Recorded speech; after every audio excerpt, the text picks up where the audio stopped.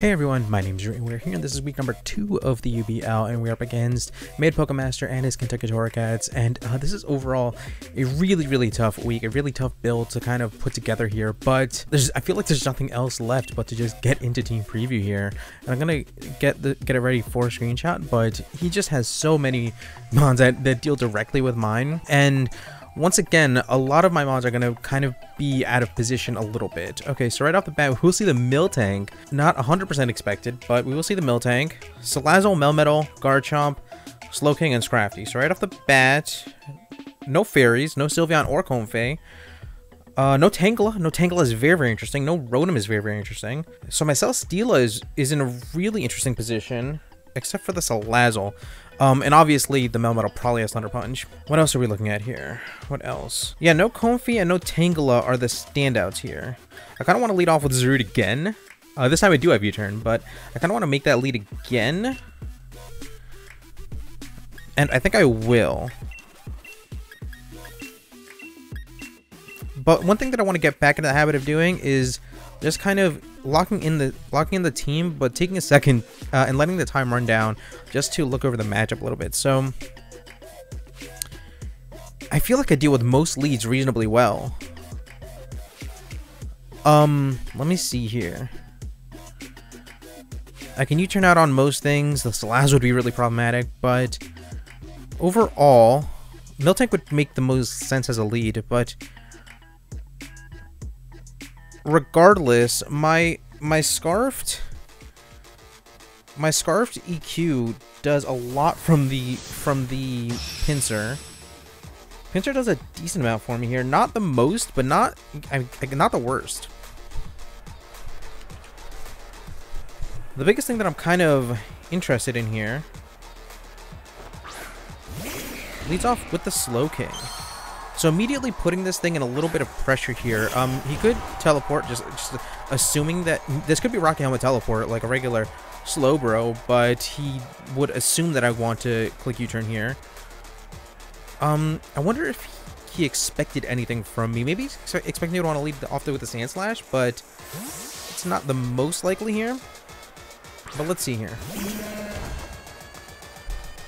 It does go into the Miltank, so potentially Sap Sipper. It's not impossible.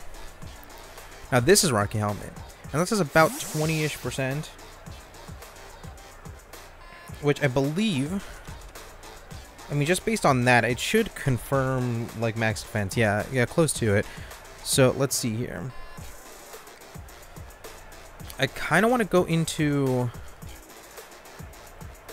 my Rotom here, just to put a little bit of pressure on with a Volt Switch. But let me see here. Yeah, I think this just puts on the most amount of pressure possible. If anything, Rotom could go for a Hydro Pump here. And I think I will. I actually do need Rotom for a decent amount here. So this might not be like the optimal decision making here, but obviously the only thing that he'd want to hard switch into this would be the Slowking in particular, but that's not ideal for him. We miss High Trump, which is fantastic. Fantastic. But now I definitely want to Volt Switch out of here. He could play off of this hard and go for the Garchomp, but it doesn't seem the most likely thing in the world.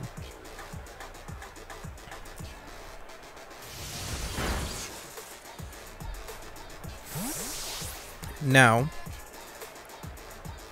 I can kind of play around with this Sand Slash, try to get up my own hazards. To kind of give me a free turn there a little bit. So I'm going to have to figure out how to play this. Do I want to try to get spikes up first, or do I want to spin away first?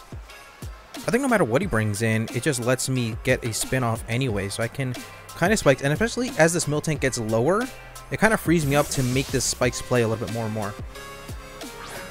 Go straight into the Slowking, which is fine. Honestly, this Slowking could be This Slow King could be super offensive. But I don't think it's the most likely thing in the world. I honestly want to click Super Fang if I'm being real. But if I'm looking at my Sandslash here... yeah, we should take at least one Scald most of the time.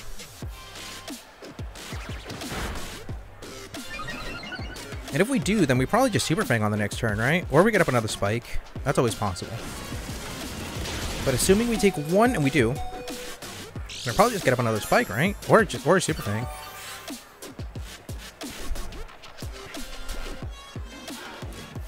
Or I click Super Fang. I think Super Fang makes a ton of... well, Knockoff also makes a ton of sense, in all honesty. Knockoff actually does pretty much just as much damage as the Super Fang does. So I'll probably just go for that here. But a second Spike is super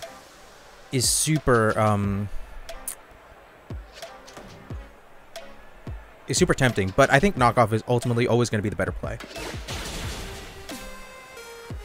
It's a very defensive Slow King. It is Assault Vested, but also very defensive. Ice Beam is fine. Ice Beam is fine. It does allow me to bring in the Zarude, and the Zarude is going to bait in the Miltank again. The Zarude is going to bait in the Miltank again. This could make me want to make this play here. But knowing how defensive this Slow King is, knowing just how defensive this Slow King is,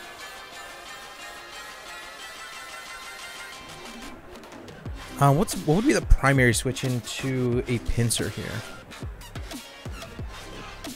Because I kind of want to just get rocks up and go, but that's probably not the best.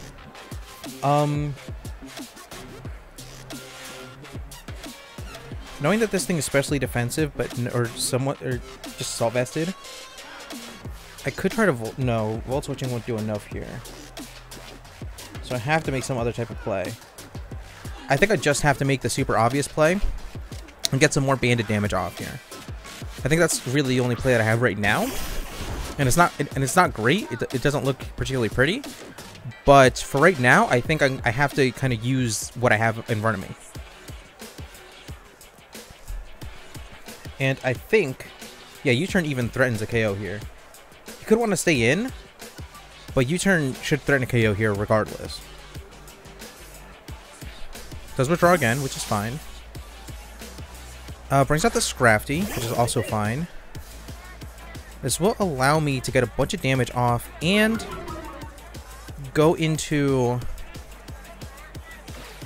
it does kind of let me go into Celesteela, huh? But this actually lets me go into... I don't know. Can I tell anything from that Scrafty? This could be a V-Create here, honestly. Right? That's a set that I have. Yeah, this could be a V-Create right now, right?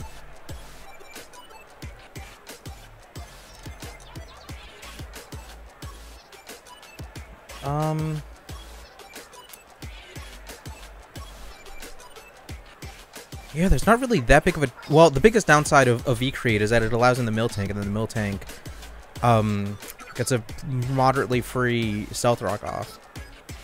I could go into Pinsir. What's Pinsir looking like? No, Pinsir's not doing enough. I mean, does Celesteela do enough? Celesteela doesn't either. Which means I have to make a decision now. I probably just do this. But I don't want to get knocked off. Yeah, this just knocks me off. Well, that's the strongest play I've ever made, but if I'm going to get knocked off anyway, I might as well at least get Stealth Rocks up, right? Might as well at least get Stealth Rocks up. He could fear the close combat, but it's already a non-issue here. If I did have close combat, then that's probably just the best play I have available to me. But regardless, this will allow me to get some type of damage off with the X-Scissor.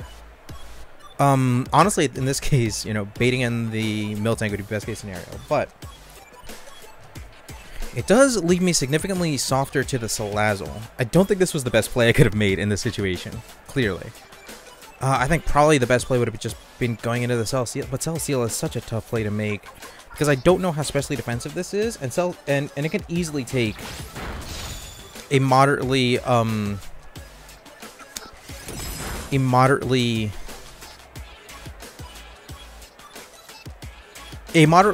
specially defensive Scrafty can pretty easily take an air slash from even my reasonably offensive Celesteela. And that's just a huge risk to make when Celesteela, you know, feels important to me. But I guess this will be a 1-for-1. It does, again, kind of allow in the Miltank. And I don't know if I should play off of that at all. He's continually going for the Ice Punches. I can go into this thing and click U-turn. Or I can go into this thing and click Volt Switch. If I do this and click U-turn, then I go into Zarude and Salazzle comes in. Yeah, I don't think there's any way to prevent the... I don't think there's any way to prevent the Miltank from wanting to come in and set up rocks, which is unfortunate, but I think it's just kind of how this matchup has to go. Oh, but Moxie. Actually, Moxie might change some things.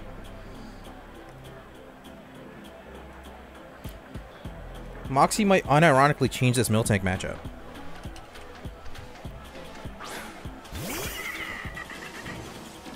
Yeah, allowing this in is honestly fine. This is honestly fine compared to allowing in most other things.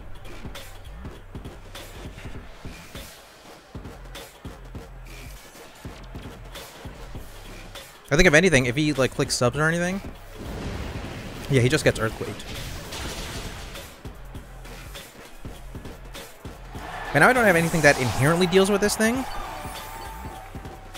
However, this does allow me a reasonably free Hydro Pump here. He could protect if he's like the super, you know, stally Salazzle set. But if he's not the super stally Salazzle set, then something, yeah, okay. Okay, that's fair, that's fair. I maybe should have gone in the Celesteela. If anything, Celesteela has to make him worried about a weakness policy set, a potential weakness policy set. So maybe that would have been better off for me. And at least make him think about the weakness policy set. But for right now, it's not how this is going to go. But I should be able to just Volt Switch out on this, which I feel like I have to now. If anything, he probably subs, I go for the Volt Switch, and I go out into Celesteela, for sure, for sure. For sure, for sure. That's absolutely how this has to play out.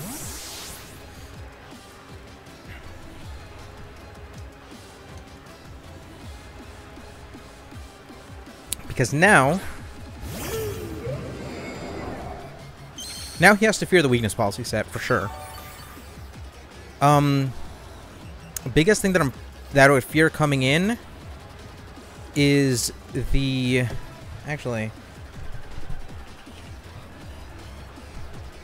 Salazzle against. What am I doing? Oh, I'm awful on time. I'm trash on time right now. Let's go for the flamethrower, but getting the Salazzle out of the way is honestly huge for me. Because most of the rest of my mons are slow and strong.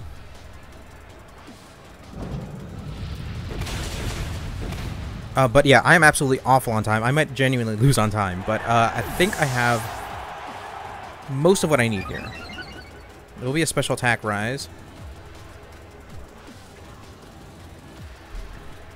which makes him have to respect a number of things here. If the Melmetal comes in, that's incredibly concerning. But at the same time, if the Melmetal comes in, then...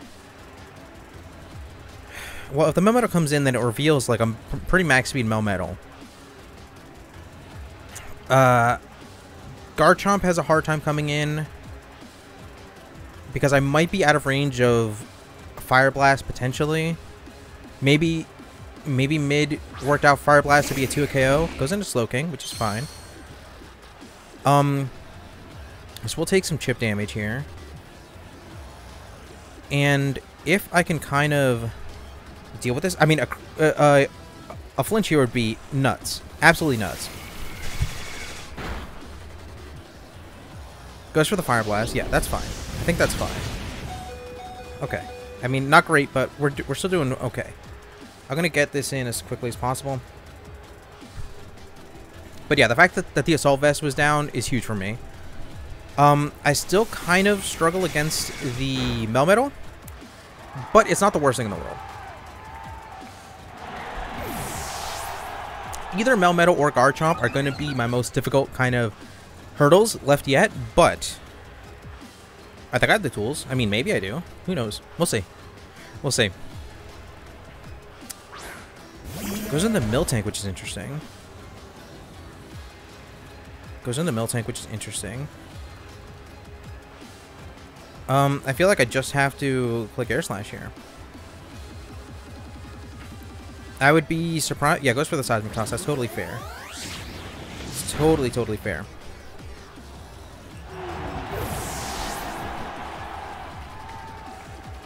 And now, I think I can. I just have to make sure. I shouldn't be using this much time, but I just have to make sure because I'm pretty positive that my Zarude has been doing enough damage. Let me think here. Or is this a better play? Could this be a better play? Or could this be the better play? Rotom Wash. Volt Switch doesn't quite do it. So I think I have to go in here.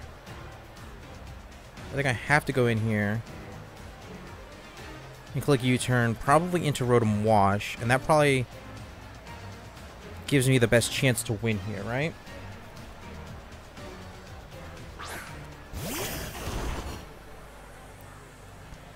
I think this is my best chance to win.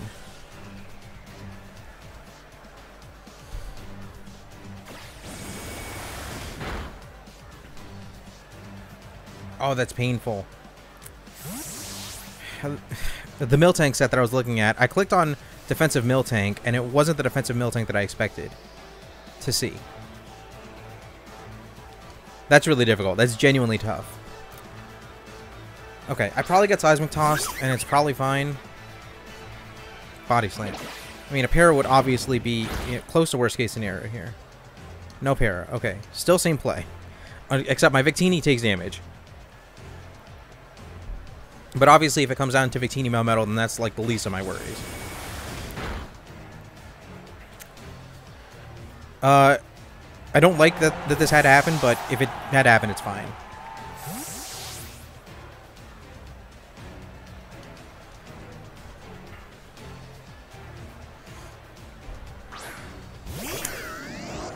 This...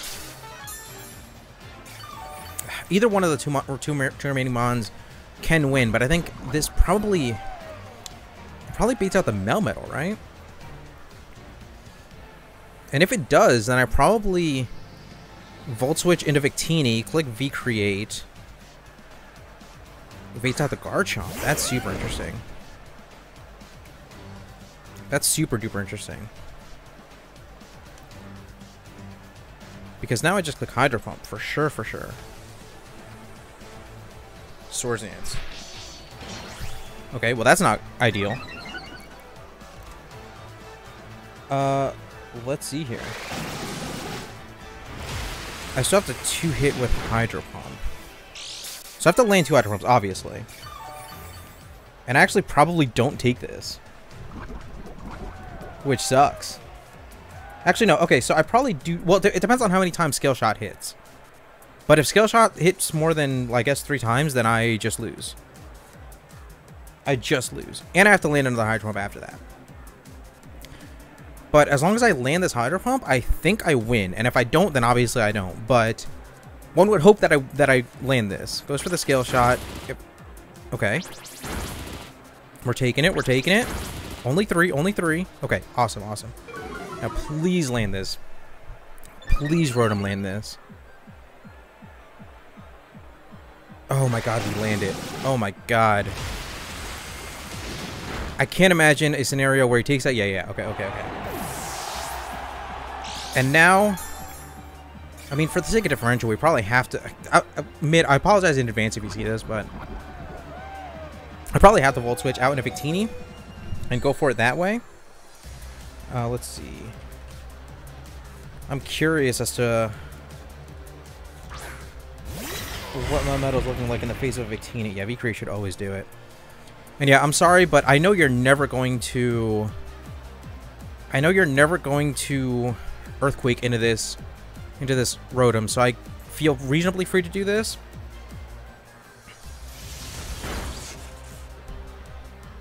And even if my Victini does get knocked out, then I go into Zarude in close combat, right?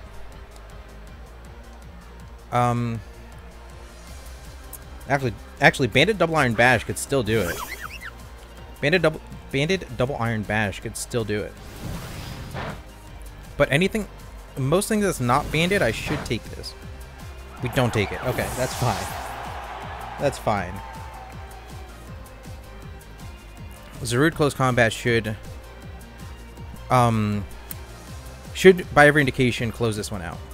And if it doesn't, then we just Volt Switch again. And it's mostly fine. But yeah, I mean, there's no way around that. That one was a stressful one. I think, man, I don't know. I'm somewhat speechless.